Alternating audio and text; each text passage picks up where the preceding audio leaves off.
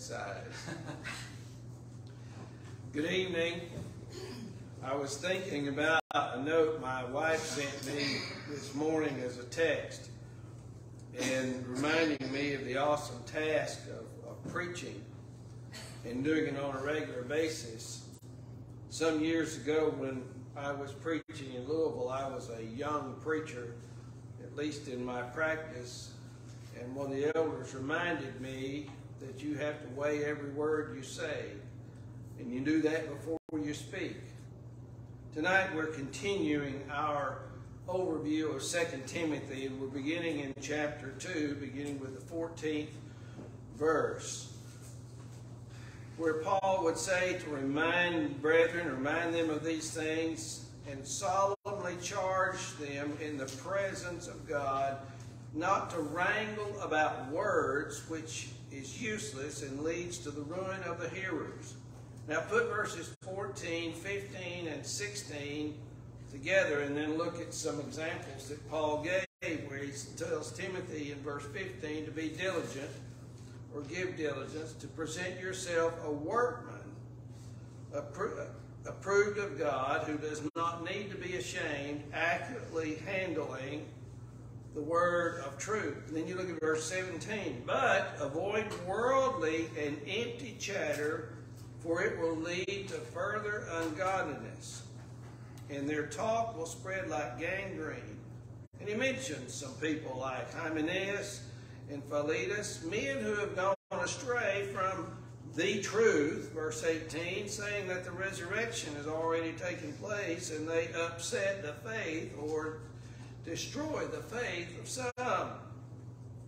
Nevertheless, the firm foundation of God stands, having this seal: the Lord knows those who are his, and everyone who names the name of the Lord is to abstain from wickedness. Sometimes you think about verse 14, and you could even tie that in to some degree with verse 23 about avoiding foolish and ignorant speculations, knowing that they produce quarrels. And then you tie this in with verse 15. Timothy, you have a job to do. The first thing you need to do is to be diligent to present yourself approved of God as a workman. Now, the workman here is not the typical working of a Christian per se, while Timothy should live that kind of life, but his workman as a teacher and a preacher or presenter of God's word. Timothy, you need to accurately handle the word of truth. Your old King James Bible will say, rightly dividing the word of truth.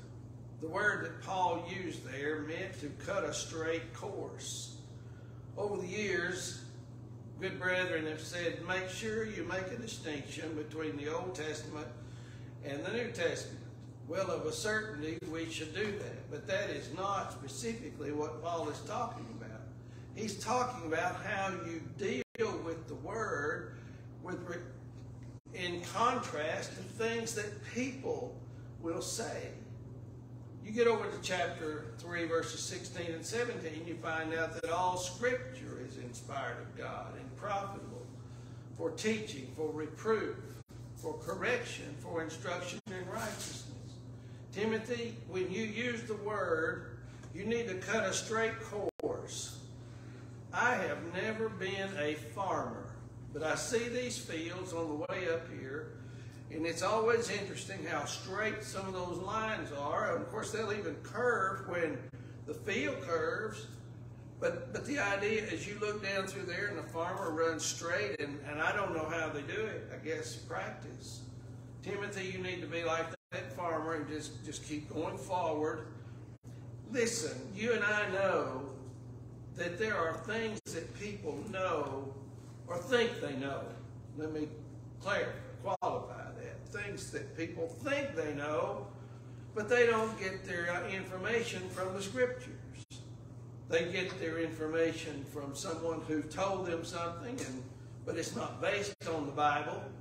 It may come from some dream some person had, It may be some kind of an emotional response that they think that God is doing this or that, and all kinds of things. Well, people have these philosophies about how life really ought to be.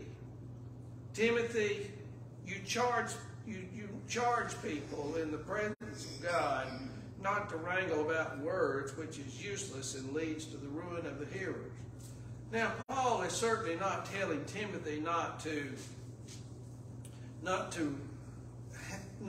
be solid with the Word of God, but words that are not from God. There's far more erroneous teaching than there is truth teaching in the world. In a visit we had this afternoon with a young lady, I said, God has given us a standard. It's called the Bible. And it's written down. Well, we have a standard. In Timothy, number one, you need to make sure that when you teach, when you preach, that God is pleased with what you're doing. And you don't need to be ashamed of it. If you're teaching the truth, if you're a Christian teaching the truth to anyone, trying to live by the truth, don't be ashamed of that. And especially for preachers who have to stand up in a public position and present God's Word, you handle God's Word right. Now, you and I know in order to do that, now your old King James Bible will say study to present yourself approved to God. When usually they take that to mean to study the Bible. That's really not what Paul is talking about, but that certainly is included, isn't it? There's no way in the world that Steve or Tony or I or anybody else, or you ladies when you have classes, that you can present a class if you don't study.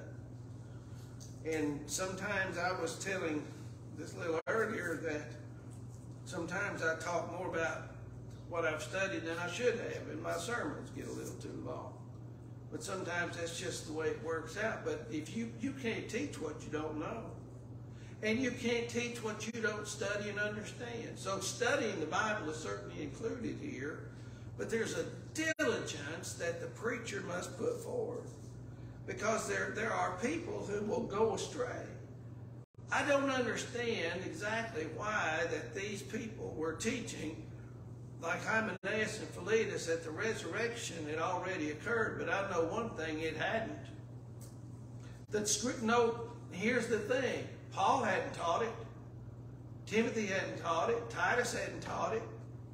None of the other preachers or prophets at that time had taught it. So obviously it was a theory of man's imagination. Do you know what Paul calls that? He calls that wickedness down there in verse 19. It is wicked to tell something spiritual that's not true. And it overturned or destroyed the faith of some people. Error will always tamper with folks' faith. Well, truth will too, but in a positive way. It will increase our faith. So, Timothy, you need to be mindful that there are people that are saying this. And notice he says they went astray from, look at verse 18, the truth. Paul, are you saying there is a standard by which we go that is absolute truth? Of course he is.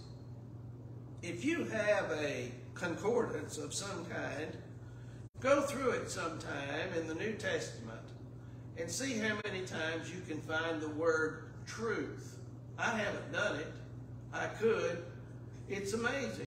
And when you have the truth, the is a definite article. If I say that Lisa's car is parked outside, that is the car that she drives to work every day, well, then you wouldn't expect her to drive a different car. There is no more truth than what you have in Scripture. But then he talks about he gives an illustration in verses 20 and following. And trying to go back in time to when people had vessels for different things. Indoor plumbing is fairly novel as far as human history is concerned. They had vessels, but they had vessels for different things. He says some are gold and silver. used for different things, maybe for special occasions, for the gold and silver. But then there's some that are made of wood and are earthenware. And he said, some are used to honor and some are to dishonor. Well, you know what some of the dishonorable vessels might be if you didn't have indoor plumbing. Naturally, you would have to have something in the house. But when Paul says if anyone cleanses himself of these things, he's not talking about those vessels, but cleansing themselves of the philosophies of men, from the false teaching of others, and he will be a vessel of honor. Are you listening to Paul? When you disregard the teachings of men, when you disregard the philosophies and the theories of men, and you adhere closely to the Scriptures, you are a vessel of honor. That is, the Word of God dwells in you as a person, and God is pleased. It's not always easy. And we'll talk more about that in a moment. It's not always easy to stand up for the truth. I was looking at a book, and I may go ahead and spend $5 on it. And it's called The Truth About the Churches of Christ. It came out in 1977. Well, the book was written to disprove many of the doctrines that we believe. So I want to read it and see what he has to say. One of them is he denies the necessity of baptism for salvation. Well, his problem's not with the Church of Christ. His problem's with the Bible. When people deny what the Bible teaches, their problem is not with those who teach it, but with God Almighty who gave it to us. So then Paul tells Timothy, now listen, young man, we draw the conclusion that Timothy was not married, and so we see verse 22, you flee from youthful lusts. Timothy, there's a time to take responsibility. As an upright young man, you're a preacher of the gospel, you're an evangelist, you represent the Lord, you represent the church, and so you pursue righteousness, you pursue faith, love, and peace with all those who call on the name of the Lord with a pure heart. Why? Because sometimes you're going to run into some opposition, young man, but you refuse the foolish and ignorant speculations, knowing that they produce quarrels. Now, how do you deal with it? This is a lesson for preachers, but it's also a lesson for all of us as Christians when we are confronted with potentially hot-button subjects or some kind of confrontation spiritually. Verse 24 says, the Lord's bondservant must not be quarrelsome. Have you ever seen Christians go at it with non-Christians? Well, you know, they're more concerned about who's right than what's right. And they give a bad name to the Lord. They give a bad name to the Scriptures. They give a bad name to the church. Because instead of trying to teach people, they argue with them. Now, we should defend the gospel, you know, to contend earnestly for the faith, Jude in verse 3. But don't be quarrelsome. How do you do it? You be kind to all people. You be able to teach. Now think about that. If you can't deal with a subject, then you don't try to deal with it. You say, you know, I'm really not well studied on that. I know something, but I'm not well studied on that. But you prepare yourself. Now, obviously, Timothy would need to prepare himself. And even when you're wrong, Timothy, you be patient. You know why? If I'm out here in this community and I get into a quarrel with someone, that's the preacher from the Adel Church of Christ that did that, and I can give the whole church a bad name. I don't want to do that. Sometimes you will, no matter what you do, but don't let it be your fault. How do you do it then? With gentleness, correcting those who are in opposition, verse 25. Why? If perhaps God may grant them repentance, leading to the knowledge, there it is, again, the truth. What is God's purpose in preaching and teaching? to lead people to the truth so they can be saved. Turn with me to, if you go back to the earlier part of, if you go back to 1 Timothy chapter 2, if you look at what Paul said in the first part of the chapter, he said, first of all, then I urge that entreaties and prayers, petitions and thanksgiving be made on behalf of all men, for kings and all who are in authority, so that we may lead a tranquil and quiet life in all godliness and dignity.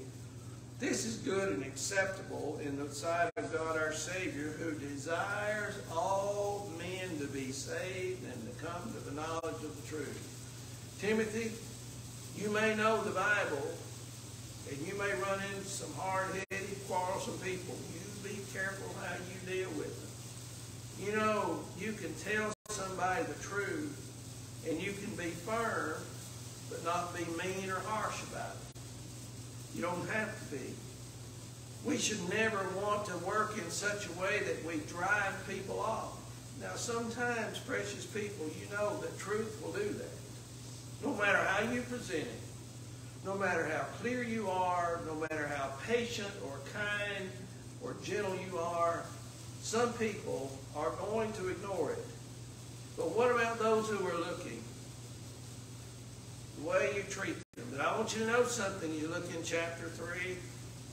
Tough times or difficult times are coming. You want to know one of the reasons that those are coming, Timothy? Because people will love themselves. They love money. They're boastful. They're arrogant. They're revilers. They're disobedient to parents. They're ungrateful. They're unholy, unloving, irreconcilable, malicious, gossips, without self-control, and haters of good. They're treacherous, reckless, conceited, lovers of pleasure rather than lovers of God, holding a form of godliness, although they have denied its power. Avoid such men as these. Paul is not telling Timothy not to try to teach people who love money. He's not telling Timothy not to teach people who love themselves. He's not telling Timothy not to teach people how to teach their children to be obedient to their parents. He's saying there's a point where you can't reach some folks and they're not going to listen. Stay away from them. You're not gaining anything. One of the most interesting things that he says in verse 3 is, and I believe this could be a key word. It's not top, it's not bottom. Irreconcilable. Some years ago, many years ago, in our country, you can only get a divorce if the court granted it, and it had to be for sexual infidelity on the part of one or the other. But then they came up some years ago with this law on irreconcilable differences. In other words, we just don't like each other anymore. We can't get along. Well, that's not what this word means. Irreconcilable means it doesn't matter what you say, how you say it, how you present it. Some people simply are not going to listen. They're hard-headed. They're hard-hearted. And so, and he says, now these are going to cause some difficult times. You know, in our culture, we're some almost 2,000 years removed from when Paul wrote that. But what he said about what caused these difficult times is true today as well. And so there are people that you need to be careful that you just don't spend your time with them. What does it mean to hold a form of godliness? Oh, I love God. You ever notice these actors? And the first thing they do, they get their reward. I want to thank God. But I don't know all of them. But some of them, they don't live for God. They don't live for God. And you ever hear people that you even know personally, well, thank God it wasn't any worse. But they're not people of God. They have a form of godliness, but they deny its power. Well, you couldn't get them to come to church and worship God. They won't show love for God. And so there are just some people don't allow them to influence you. You know what kind of people they are, Timothy? Look at verse 6. For among them are those who enter into households and captivate weak women, weighed down with sins, led on by various impulses, always learning and never able to come to the knowledge of the truth. I don't think in this adult audience I have to explain to you what he's talking about. And there are people that are always learning, but they're learning the wrong things. They're not learning from God. And so they're not listening, and they don't come to the knowledge of the truth. Why? Because they love pleasure, love self, love money, are boastful, they're arrogant, they're unholy, they don't have any self-control, and the text says some of them hate God. Now, Timothy, I want you to notice an example here. In verse 8 of 2 Timothy 3, Paul gives the names of those magicians that were there when Moses went before Pharaoh of Egypt. Did you know that the Old Testament does not give their names? But somehow the Apostle Paul knew their names. Jannes and Jambres, those were Egyptian names. And he said they withstood Moses. You remember when Moses went before Pharaoh and he had his staff and he threw it on the ground and it became a serpent? And so Pharaoh's magicians, Jannes and Jambres, they cast their rods on the ground and they became serpents. But what happened? Moses' serpent consumed all of theirs. Paul says those people weren't just withstanding Moses, they were withstanding God, because God's power was at work. And I can guarantee you those magicians knew that. I guarantee you once that Moses' serpent consumed theirs, they knew it. He says, listen, what kind of people are they? In verse 8, they're men of depraved mind, rejected in regard to the faith. But they will make no further progress, for their folly will be obvious to all, just as Jannes and Jambres was also. So we know how that played out. Now you followed my teaching, conduct, purpose, faith, patience, love, perseverance, persecution. Timothy, you have followed me as an inspired, hand-picked apostle of Jesus, as a mentor. If you go back to Acts chapter 16, in verse 1, you find that Timothy's mother was a Jewish woman who was a believer, which meant a Jewish woman who became a Christian, and his father was a Greek. But in that same chapter, we learn that Paul took Timothy with him and began to train him, and in so doing, he said, you followed my teaching. You followed my conduct. I'm in verse 10. You followed my purpose. You followed my faith, my patience, my love, and perseverance. But you've also followed my persecutions and my sufferings, such as happened to me at Antioch and Iconium and Lystra. What persecutions I endured. If you go back to chapter 1, Paul would tell Timothy in verse 8, therefore do not be ashamed of the testimony of our Lord or me as prisoner, but join with me in suffering for the gospel according to the power of God. We may face that someday. Paul did. He suffered tremendously. Timothy, if you're going to preach, the same kinds of things are bound to happen to you. You follow this, you've seen it. But I want you to know something, Timothy. I endured, the last part of verse 11 says, and out of them all the Lord rescued me. Indeed, all who desire to live godly in Christ Jesus will be persecuted. Unfortunately, some people in the Lord who are persecuted will run away and they won't come back. But just be mindful, there's going to be times that somebody's not to them. They may hate your guts. I don't like that term, but you know what I'm saying. They don't like it. And they may be what they say behind your back. You know what? If you suffer for Jesus, is it worth it? Was what Jesus did worth it? But I want you to know, Timothy, verse 13 says, evil men and impostors will proceed from bad to worse, deceiving and being deceived. You want to know why some people teach what they do? They've been deceived. Why some people believe what they do? The devil tempted Mother Eve and deceived her into eating the forbidden fruit. And when she did, she died spiritually. The devil still uses deception. He still uses deception as a form of getting people to do what he wants them to do. They deceive people, and they themselves are deceived. I don't understand how a man who has the same Bible that I do or you do can study it and study it well and get up and preach doctrinal error. I don't understand it. But I do know this. Paul says they're deceived for whatever reason. They may be deceived by the almighty dollar.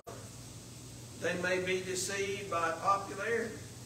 I remember one denominational preacher, well known, said if I started teaching what the Bible teaches, I would lose my position in this denomination. I thought, well, would you rather lose that and not lose your soul? What will a man give in exchange for his soul? Some of these men who have stood and preached to millions, thousands, and hundreds of thousands of people and millions of people have busted hell wide open because they stood up and taught error. Not one word of it will save people's souls. What's going to save people's souls? The truth of God. Listen, Timothy, you continue in the things, look at verse 14, the things you've learned, and become convinced of, knowing from whom you have learned them.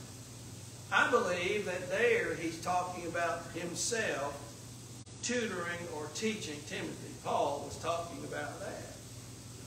And you know that Paul was handpicked by the Lord Jesus to be his apostle to the Gentiles. He was inspired to preach and teach. He gave us 13, maybe 14, if he wrote Hebrews, of the New Testament letters to represent the will of God for people till the Lord comes back. But you're not the only one I learned from, Timothy. Verse 15 says that from childhood you've known the sacred writings which are able to give you wisdom that leads to salvation through faith which is in Christ Jesus. Now he's talking about his mother and his grandmother Lois. And we go back to Acts 16 and verse 1. His mother was a Jewess who was a believer.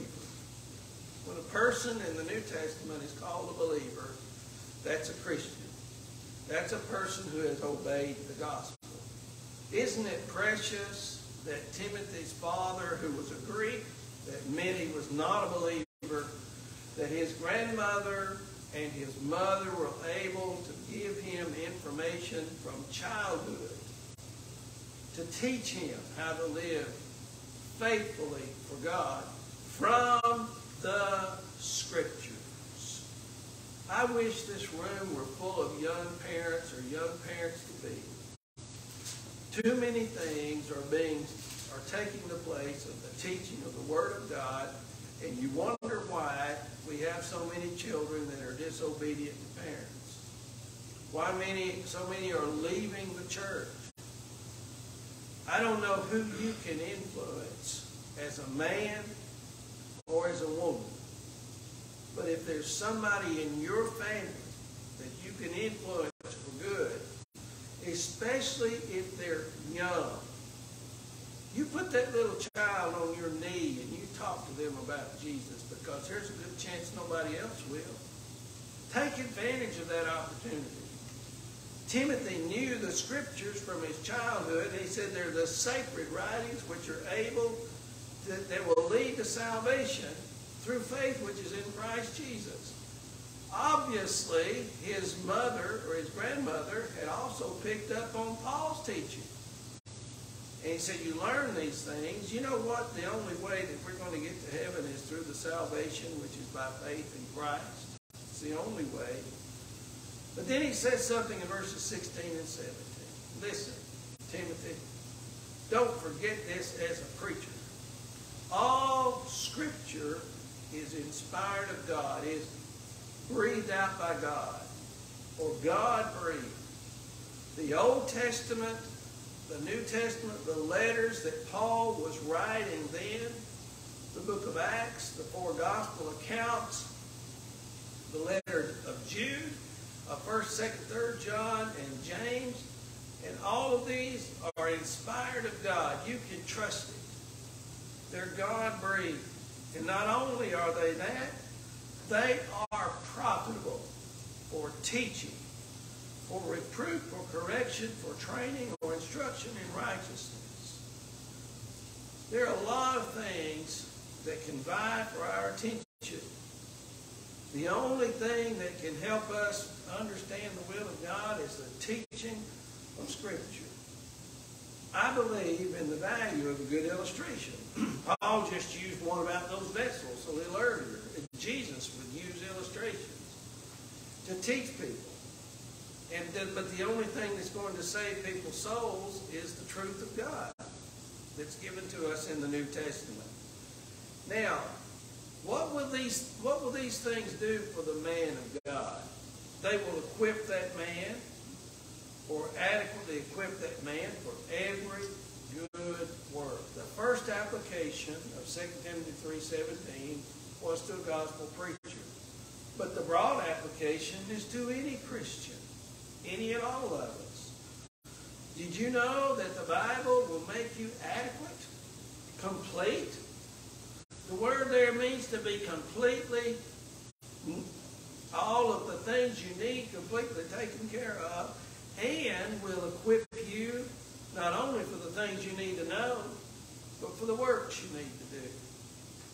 You ever read the New Testament and read something that the Lord wants you to do and say, I need to work on that one. But it does do that for us. Now, Timothy, how do people know about these things? How are they going to know about it? Chapter 4. I solemnly charge you in the presence of God and Christ Jesus, who is to judge the living and the dead by his appearing in his kingdom. Jesus is coming back, Timothy, and I'm charging you in the presence of God the Father and of Jesus Christ, who will one day judge the living and the dead. When we preach or we teach the Bible, we are dealing with matters of spiritual life and death. If people will yield to the will of God, they'll gain spiritual life and eternal life. If they deny what is taught, they will not attain eternal life, but will be lost in the devil's hell forever. Timothy, I'm charging you because the judgment's coming for all of us. Now, here's what you do. Preach the Word. Preach the Word. Illustrations are fine, but you preach the Word, because the Word is the only thing that can save our souls. You preach the Word, and you also be ready or urgent. I believe the Old American Standard says, be ready in season and out of season. Someone has said that means you preach when people like it and they don't. I really don't believe that's what Paul is saying. It could be when it's popular and when it's not. Sometimes in our preaching is popular. You remember when Brother Orr was here talking about running into places where people were not members of the church, but they said they want the Bible taught. That's when the teaching is in season.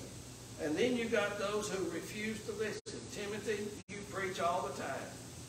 There's no season for preaching. And you preach the Word, and in doing that, sometimes you need to reprove. That is to convince, could be another word for that. You know, a person's not going to be a Christian unless they're convinced they ought to be. But then sometimes things need to be reviewed. Some of this ungodly sexual thinking of our age needs to be rebuked. The idea that a man and a man can live together in marriage needs to be rebuked by the Word of God. People who steal for a living ought to be rebuked. There's all kinds of things. But Timothy, you don't, but who's charging this? Well, he's doing it in the presence of God. But you also exhort. So you convince people. You may have to tell, you're going to have to tell some people what they're doing is wrong. Because in the light of God's Word, they are wrong. But then you exhort, encourage, try to draw people to come to Christ, Timothy. But let me tell you something. You've got to be patient about it, young man, with great patience and instruction. I preached for a long time before I really caught that word patience. When I first went off to college back in '82, came back home to the East Ridge congregation to visit, and my parents were there, and there was a late sister there named Loretta Matherly, salt of the earth, one of the sweetest people, and she reached out to myself, and because I had recently been restored, she knew the road I'd been on, and she bring up this subject. I say, well, Sister Loretta, I've got a sermon for that. She'd bring up another subject. Well, I've got a sermon for that too. You know, I finally came to realize that one sermon won't fix some things. It takes a lot of teaching, a lot of patience.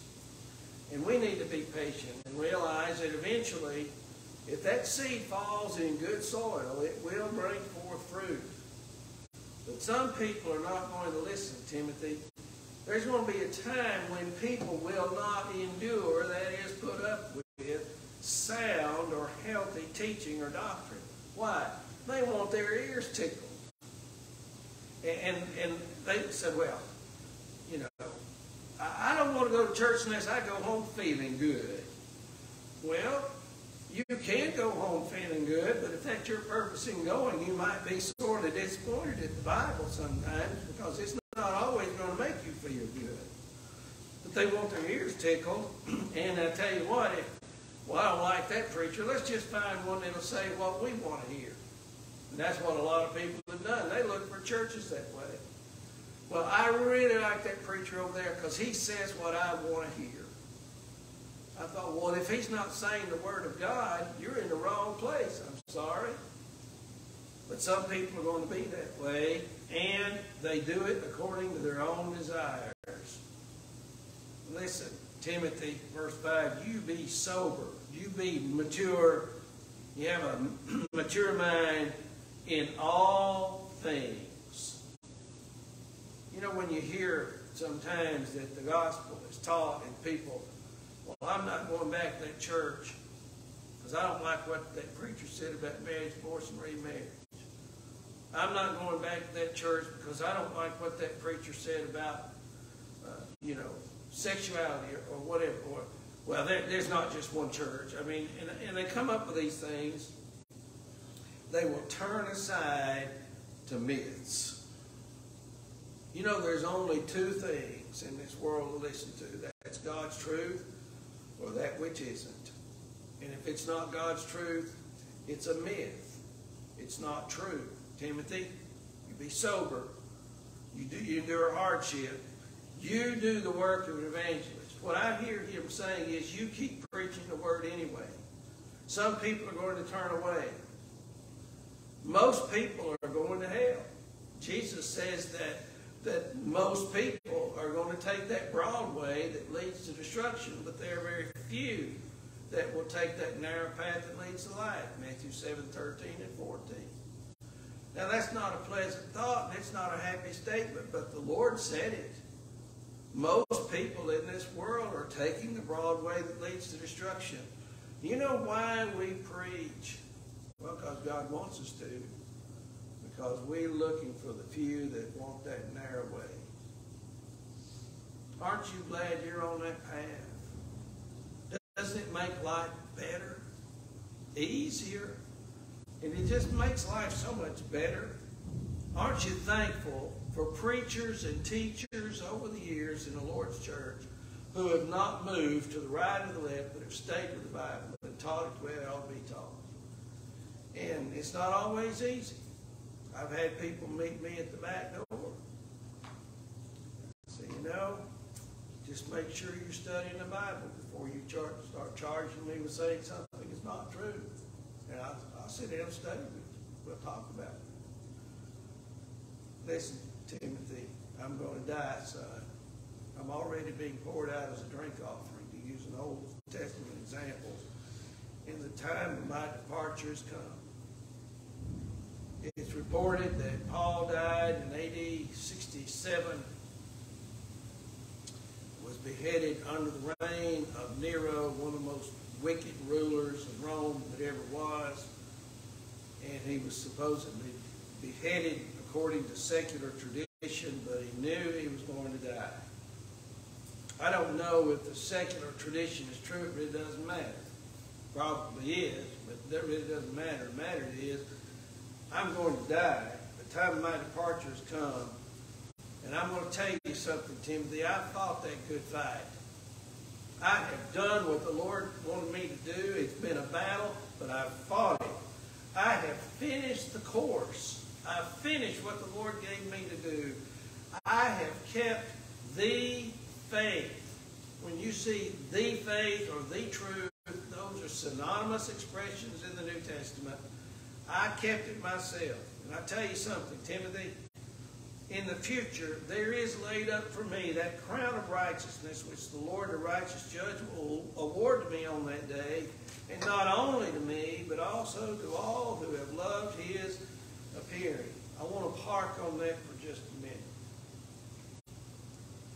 I don't know how some people feel about their salvation. You should have no doubts about your eternal destiny. None. What do you mean? Because Paul didn't have any about his. I fought the good fight. I finished the course. I've kept the faith. I have done what God wanted me to do. Now, let's be honest about it. It's a little bit fearsome to think about dying, of course, because you've never done that before. But if you're a faithful servant of God, you should not be afraid to go to the grave. Paul wasn't. We need that kind of confidence.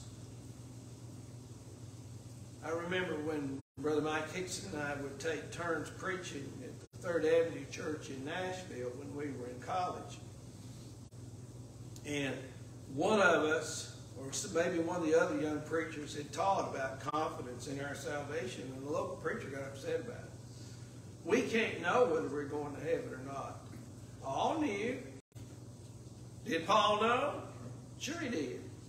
Now, will Paul be the judge of his own soul? Of course not. Here's the point. If you're faithful, you can die with confidence that you'll be just fine when you face Jesus on the day of judgment. There's no reason not to. Are we perfect? No. That's why we walk in the light as he is in the light, and we have fellowship with one another, and the blood of Jesus Christ cleanses some of our sins. That's not what John said. All unrighteousness. When the blood of Jesus cleanses us, 1 John 1 verse 7, he says, all unrighteousness. How much unrighteousness is there left? How much righteousness is there left to cover? None. If you're walking in the light. And so Paul was ready. And he says that crown of righteousness, it's not just for me. Oh, if I could be like Paul. You're not going to be like Paul, but you can live like Paul. You can die like Paul. Then Paul goes, explains some things in. I want you to come see me soon, obviously before he died. He talked about people who had deserted him. He said, I want you to bring the cloak, which I left at Troas with Carpus, and the books, especially the parchments, in verse 13. Obviously, some of Paul's writings were still being done. And he talked about those who had deserted him and had left him.